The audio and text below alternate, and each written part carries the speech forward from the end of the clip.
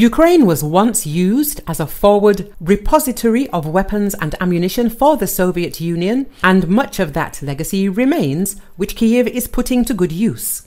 The Kyiv Post reports how 60-year-old S-125 air defense launchers firing 40-year-old missiles was having success against modern Russian missiles and drones. However, this is not the oldest weapon that Ukraine has mothballed to fight the Russians.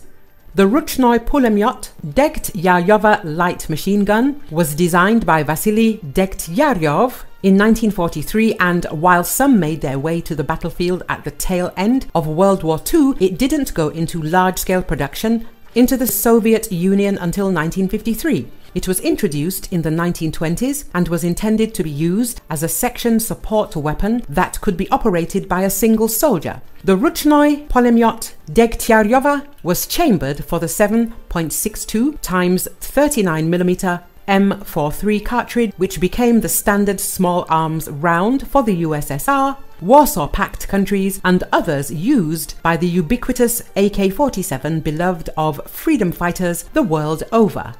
It was considered by many to be the grandfather of the general-purpose machine guns, medium-caliber automatic squad support weapons such as the US M60, the FN Mini-Me, and the UK L86 light support weapon. Considered by shooters as a simplistic weapon, it is precisely why the RPD had proved popular with armed forces the world over and is still used even after it was replaced by Kalashnikov's.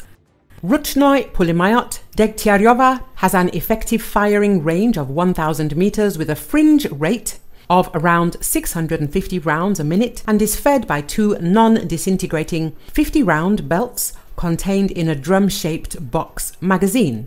In Vietnam, US Special Forces used these guns with cut-down barrels as an individual close-quarter weapon because it was so much lighter than the US M60. The box magazine was less liable to snagging and it had an impressive rate of fire.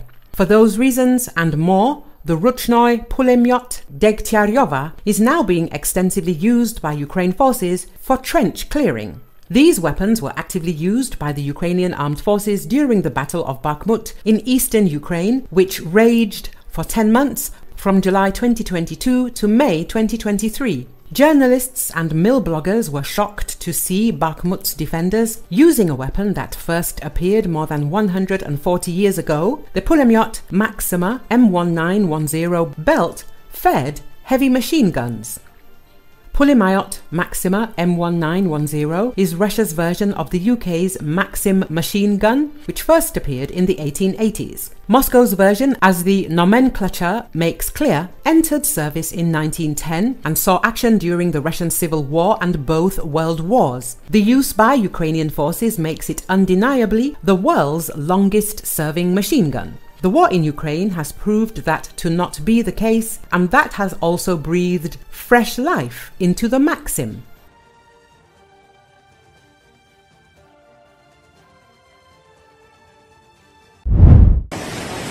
At least 123 people have been killed in massive landslides triggered by heavy rains in the southern Indian state of Kerala.